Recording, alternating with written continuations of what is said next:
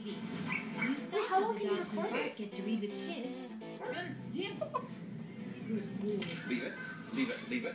Good boy. But before a dog is allowed to help a new reader, it has to pass a test of its own. Welcome today to the therapy dog evaluation. These dogs have 14 exercises to pass.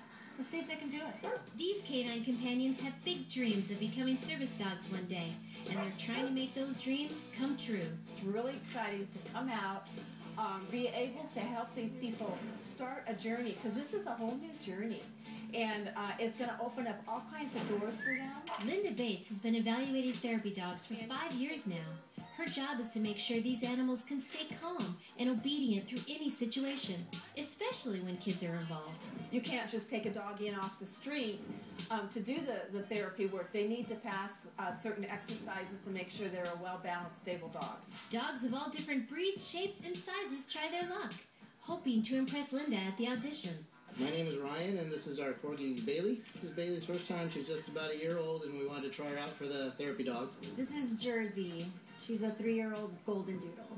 She loves kids. She loves to give kisses. She's awesome. This dog sounds awesome, but that doesn't mean she'll make it as a therapy dog. Linda's looking for very specific traits in a dog before she can give them a passing grade. We're going to be looking for the things that a dog is pretty much born with.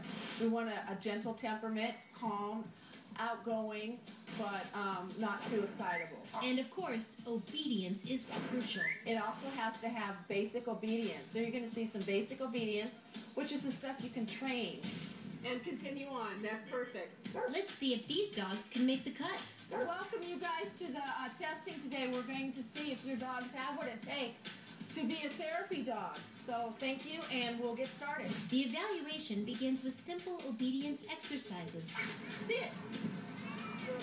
First, the dogs are asked to sit still while their owners shake Linda's hand. How are you doing, Ryan? It's very good to see you. Yes, it's really nice to meet you. How are you doing? Good. Can I pet your dog? Walking drills are one of the basics. That's a little too much pulling for what I'm looking for. Therapy dogs often end up doing their work at schools and hospitals, so they must remain calm in child-packed hallways and wheelchair-heavy corridors. What I'm looking for is that the dog can maneuver in tight spaces and in a crowded hallway and not create any problems jumping on the people they're walking by. But the dogs are expected to respect more than just people. This exercise ensures the dogs can walk past a plate of food without chowing down. And the reason why we do this is the dogs can't be picking anything up off the floor of a facility. It's also important for these dogs to keep their cool and stay calm amidst chaos. So what you guys, I'm going to do, I'm going to make some noise in this bucket. Kids are going to run by. I'm just looking for your dog's reaction. They can react, but they need to collect themselves. Okay, I'm ready. Excellent. Linda's exercises include agitating the dogs and even rattling them.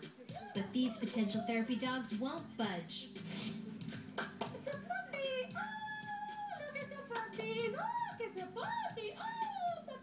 And with that, the test is over, and the results are in. And we had a really good group out here today.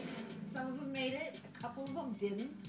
But we've got some great dogs, and they're going to bring a lot of smiles to a lot of people's faces. And just like that, a new group of therapy dogs is ushered in, and they can't wait to read with kids. I want the bark dogs to come to our school. Today was a great day for bark and for therapy dogs in general. Don't be shy. If you believe you have a special dog that can pass these tests, you should take a shot at bark. There's not enough therapy dogs out here. If you've got a dog at home that loves people, has basic obedience skills, bring them on out. Get them tested. Call me.